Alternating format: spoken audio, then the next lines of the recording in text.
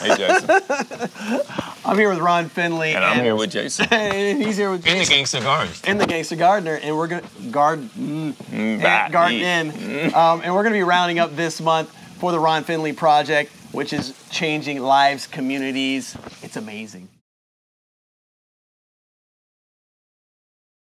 The Ron Finley Project started from a need to have beauty around in places that there weren't. Because it's real simple. If you put beauty in, you're going to get beauty out. So that's basically where it started. I mean, it started on the Parkway outside, which I'm sure you got a ticket for multiple times. I didn't get a ticket. I got a warrant.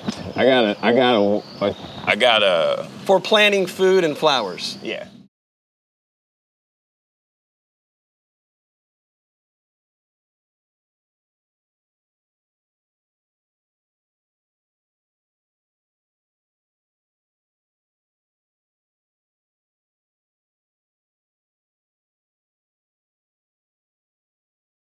You know, one of the biggest inspirations, you asked me what inspired me, the Ron Finley Project to start it was cancer inspired me. Oh, diabetes inspired me. Diobesity inspired me.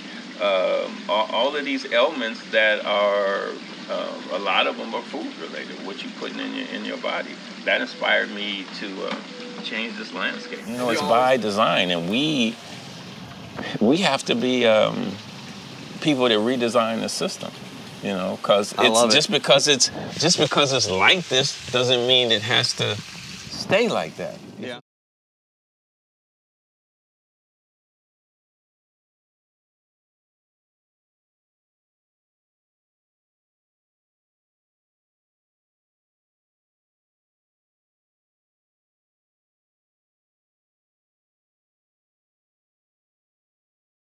Because kids is where it's at, right? It's where it starts. Carrots, radish. Radish is one of the fastest growing crops there are.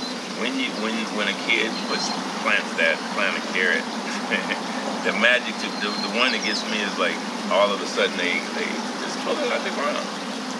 After they put the seed in, you know, they wait and they're taking care of it. I made this, and it's like you can't take that away from that. It's like you got them right there. You can't take that away from them.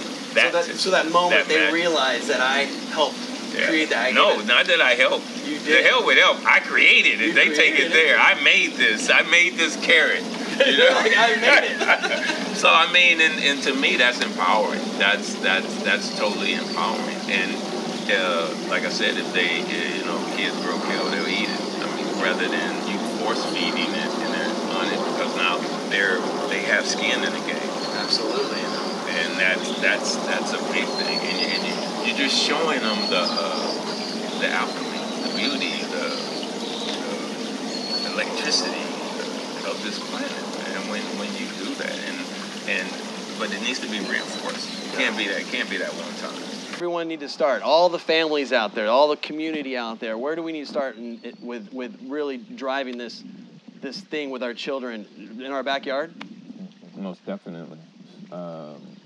In your backyard, in your side yard, in your front yard, and let them know that they are nature. But yeah, the value of putting a seed in the ground, the value that they are a seed that was planted, the value, that's where we start with appreciating something other than things